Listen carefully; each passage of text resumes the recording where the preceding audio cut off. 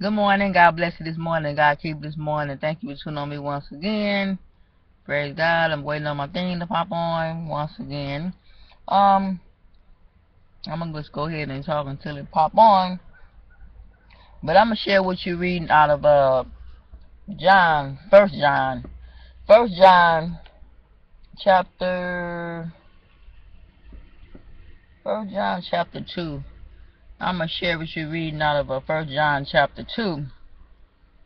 And I'm gonna go ahead and start with verse 28. It talks about, a few things in First John chapter 2.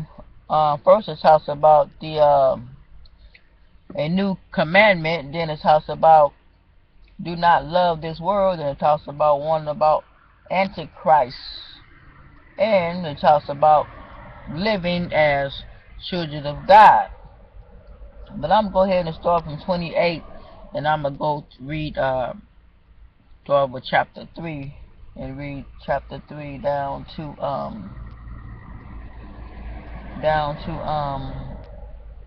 9, no, down to 10. Okay, living as children of God. Living as children of God.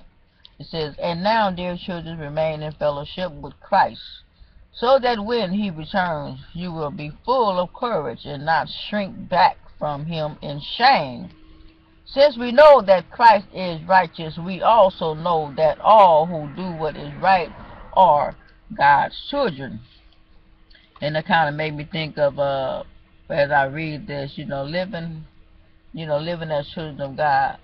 Not living, as children of the devil, not doing the devil stuff, not doing, the thing that, lines up with all the devil's evils and wicked ways and wrong and not righteous.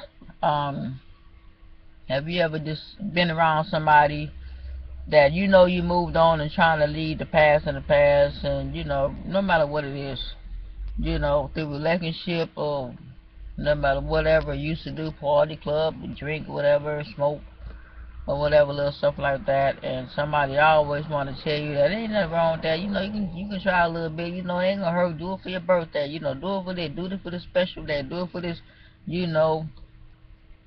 with the 4th of July or your anniversary, just do it, it ain't gonna hurt you just one time, God understand, little stuff like that, such as, maybe you used to watch something on TV, used to be your favorite show, used to be your favorite this, favorite that, no matter what it is, whether if it's,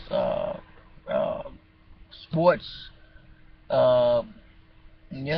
soap operas, or some kind of movies or comedy, and you be all like, I used to watch something, like, I don't watch that stuff no more, it don't excite me, it don't turn me on, it's not helping my spirit, that's old stuff, why watch something dumb and stupid? You can see this going on every day, in the real world, with that of the devil, and the devil wants you to watch these stupid things, then you eventually wind up doing it eventually, or like to do it, or wind up, just doing something crazy, outrageous, when you say, be around somebody, well, I used to do that, I don't watch that, well, you can do it, you can do that, but it's time to go back to it. Why go back?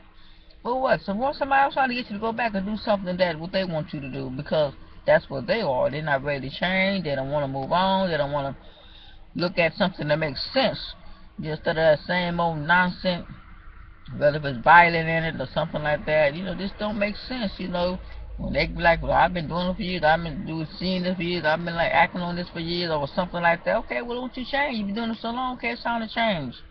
Won't you change from the things that you used to do for a long time? Change, get out your comfort zone and change. Do something different, do something that makes sense. Listen to the word of God sometime.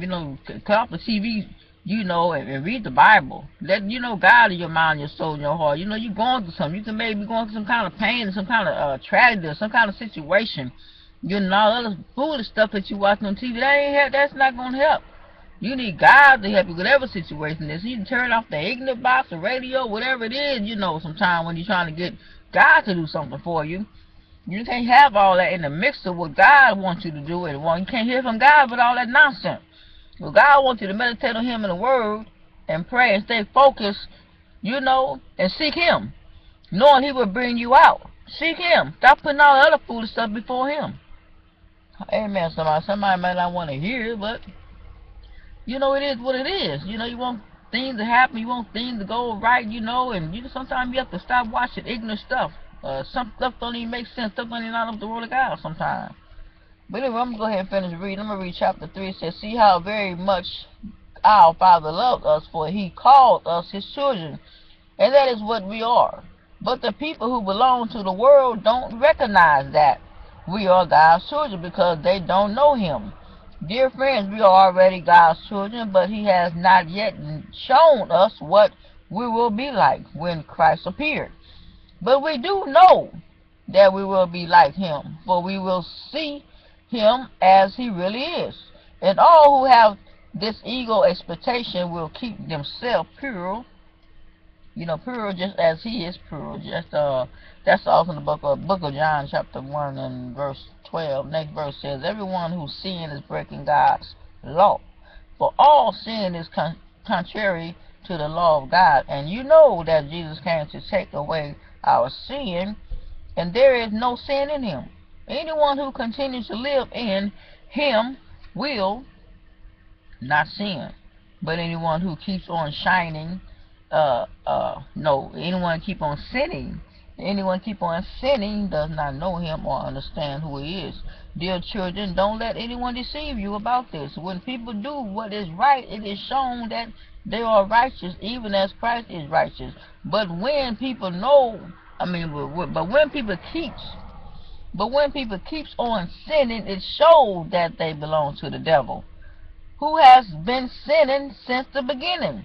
But the Son of God came to destroy the work of the devil. Those who have been born into God's family do not make practice of sinning because God's life is in them.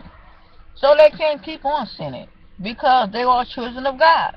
So now we can tell who are sinning of God and who are children of the devil. Anyone who does not live righteously and do not love other believers does not belong to God.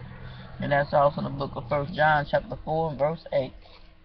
Praise God. And some people be saying, some folks say, we all God's children, but not if you keep continuing sinning, and you keep on doing what's wrong. You don't want to hear the right, you don't want to seek the righteous.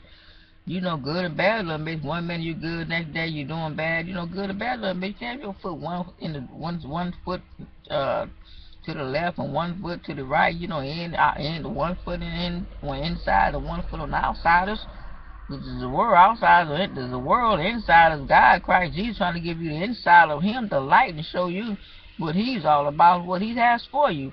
But some people want to just do this wrong. Sometimes they do wrong, sometimes they do bad. Well, that's just life, this and that. You have a mind to make up. If you want to stay on the good, stay on the righteous path, or you want to stay on that bad course, that bad path. No good. Sometimes things get out of control, things get out of hand. You say these things, you cuss or whatever, and do these things, and not the word of God. But all at the same time, God knows your heart. It's not right to do them things, but you have to stay up.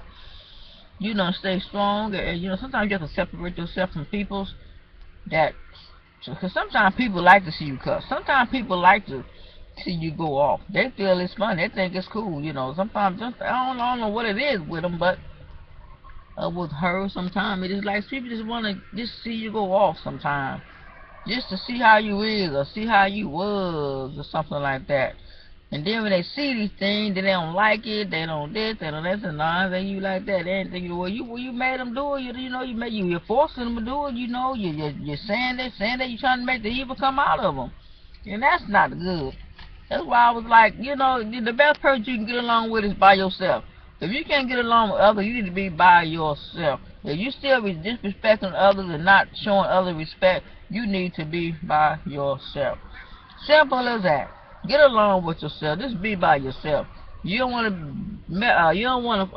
deal with nobody. You don't want nobody around you, because people make you mad. People make you this. People make you that. You get going off. They say this. They say that, and you do these things. Be by yourself. If it's hard to be along with somebody, be by yourself. And sometimes when it's upside you get tired of being by yourself, but at the same time, then you try to meet somebody and they got their own ego other way, you don't know nothing about them, then you find out later on Then they acting the way you probably used to act, and then all that acting and all that stuff hit on, bounce back on you. And what a guy has, you said God deliver you from, and sometimes that stuff bounce back on you, and then just people make you mad. I understand all of that. Trust me, I understand all of that. But I'm like, if you can't get along with yourself, who you gonna get along with? It's like, wow, you could be mad at your own self, hate your own self. Who you gonna get along with by you hating your own self and not loving yourself? I mean, like I'm not a people pleaser neither. I don't like dealing with folk, cause different people got their own different way, the different, the different that. They got their own ego tripped or whatever you want to call it. They think and say they want to say. They got their own opinion. That's fine. Everybody got their own opinion, right? They have their own opinion, but it's up to you if you want to deal with it, be in that situation. So I'm like, I need somebody that's on God's, that's on God's level, God's law, God's way, not just my way. It got to be God's way too. If it ain't lining up the word of God, something is just not going to work. You're going to have your own way. You're going to think about your own path, your own selfish way, what you used to do, and this and that, and blah, blah, blah. Think about stuff that don't even matter no more. You need to focus on the day, what God has for you now, and and be happy, enjoy life. And if you're in a relationship or you with somebody, stick to that one. If you know that person is good, stick to that person. Stick to that one that you say you love. Stick with the one you say you never leave, and all the kind of stuff, or whatever you say. If you love somebody, you be with them. Marry that person. Stick with them. Glory be to God, somebody. Amen. Anyway, I wanted to share that with you. I'm going to pray for each and every last one for my time run out. Heavenly Father, pray for those watching. God bless you. God keep you here, Lord. Lead you, God. You protect you going in and going out. And I pray that weapon formed against you shall prosper in Jesus' name. You can do all things through Christ which strengthens you if you believe. And I pray for the one that's sick and may not be feeling good. God bless you and God keep you. Pray by a strike you are healed and you are well in Jesus' name. God bless you today. And I pray, Lord, God's angel around you, protect you going in and going out. Protect your surrounding. Bless you. Keep you. And I pray you just don't give up. Do the will of God for your life. Do what's right all the time. Stay in the light. You don't want to go backward. You don't want to be caught up in that backwards mess where you used to be. And I just pray in the mighty name of Jesus that God will move you to a higher heights and a better place and a better way of living. And a happy and a joy and happiness living, and within Him. And always be in the light, because He lives in the light. God wants you in the light. He don't want you in the dark. He wants you to know these things. He wants you to know what's in the light and not in the dark. He don't want you being no secret. He don't want no secrets being hidden from you. And God can show you all the light. He can show you all whatever you've been waiting for and asking for. If you just trust and call on Him in Jesus' name. Let Him into your heart and your mind and your soul and your spirit. In Jesus' name I pray. Hallelujah. Amen, amen, amen. God bless you. God keep you. Remember, God love you. And so do I. You take care and have a wonderful, blessed weekend. Don't let the devil in hell steal your joy this weekend or no weekend. In Jesus' name. See you later next time. If God say the same.